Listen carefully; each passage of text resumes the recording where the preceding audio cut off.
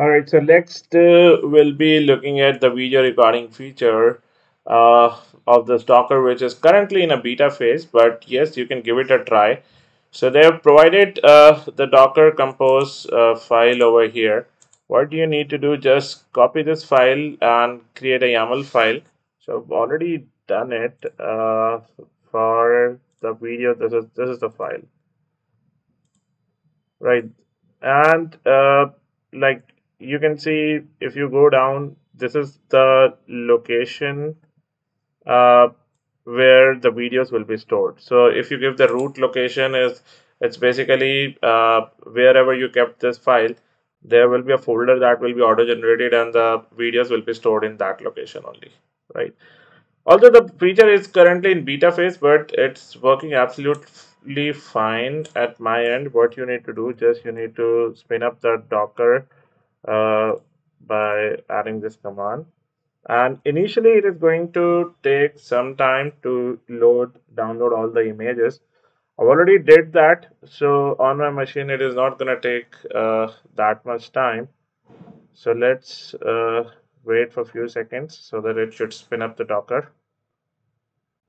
See, starting Selenium Hub, and then you're gonna see desktop, Firefox video, a lot of these things. Uh, so all of these are spinned up. Let's see. Don't worry about the logs that are showing over here. Just go to your grid, and you should be able to see these three nodes over here, right? And now let us try to run our same test where we are running Firefox and Chrome in parallel. So I'll just right click, run as test ng suite. And once the tests are shown in the session, you can see, just wait for a few more seconds. They are queued up.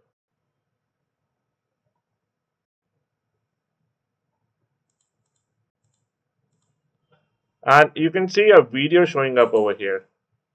And the password is SECRET, secret.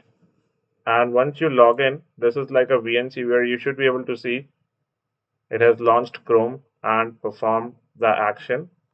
And you can close it. And same thing, you can do it for Firefox.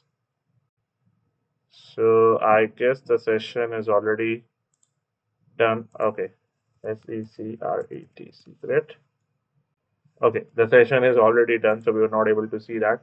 So anyways, even if we are not able to see this, so what you will be getting is, once you go to your folder where you have kept that YAML file, you're going to see Docker video folder generated. If you open it, you can see three videos, but these are not processed yet.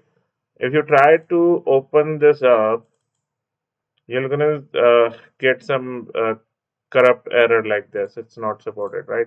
Because the video is not yet generated. They're only gonna get generated once you close these Docker services. Once you do Control C and stop all these services,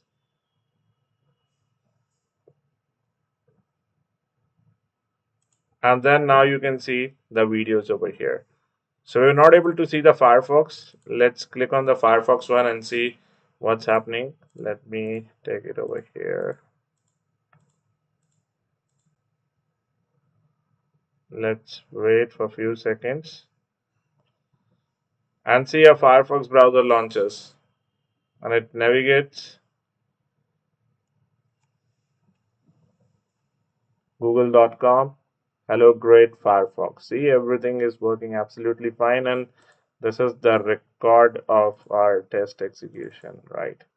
And if you open it up for Chrome, then you're going to see somewhere that the Chrome is getting launched, and the same execution will be done on Chrome, right?